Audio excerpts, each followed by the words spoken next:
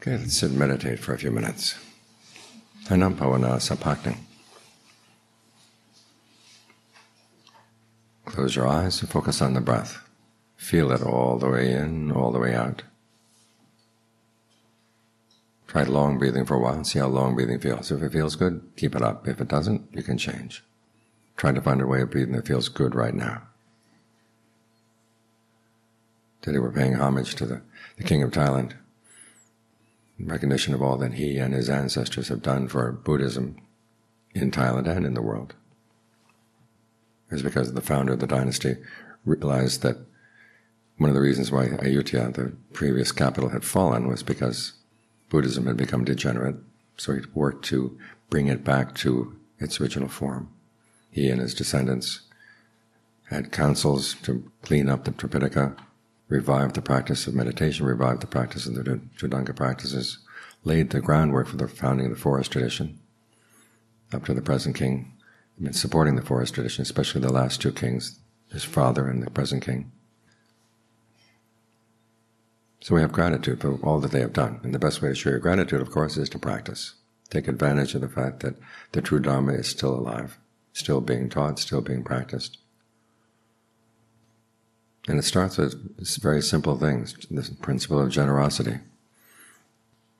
They've made a survey of the different qualities that the Buddha had to develop in order to become Buddha. And it starts with generosity, the willingness to give. Instead of coming to the practice with the idea that you're going to get something out of it, the first thought should be, what can I give?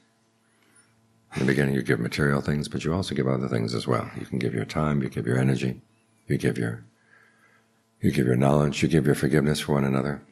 When you just sit here and meditate, you're giving up the desire to focus on other things. You want to get the mind to settle down.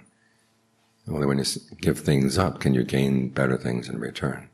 It's interesting when the Buddha talks about the various motivations for generosity. The lowest motivation is, I'll get this back with interest, to the principle of karma. The higher motivations are giving in itself is good. It's a good thing to be giving. Feels good inside yourself. You feel proud of yourself. You have a sense of self-esteem. The ironic thing is that the higher the motivation for giving, the better the long-term results are.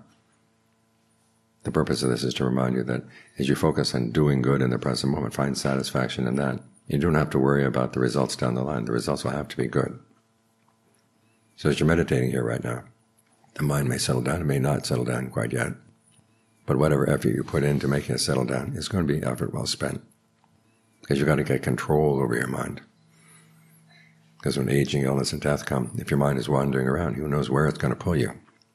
So you want to have it go in a direction that you feel is worthy, or you feel is honorable. And the practice of meditation is an honorable thing.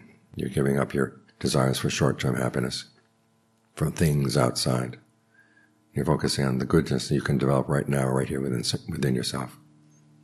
That's where goodness comes from. It comes from within. We read about the goodness of the Buddha, the Dhamma, and the Sangha. They set a good example. But our experience of goodness has to come from within to be genuine. So you try to develop your resources here inside by being more mindful, by being more alert, by being more ardent, doing good. These are precisely the qualities you need to develop as you work with the breath. And then you can transfer them to other activities throughout life. So goodness starts with being good, being generous. And then the results that come, you don't want to just eat up the results. You want to use those and invest them to make more goodness. It's in this way that the goodness that the Buddha set forth in the world, they showed as a good example, stays alive in the world. We've had people since then carrying on the tradition, such as the Jakri dynasty. They did their best to revive Buddhism in Thailand. There are people in a position where they can make a difference, and they made a good difference. You live in your life, you look for areas where you can make a difference.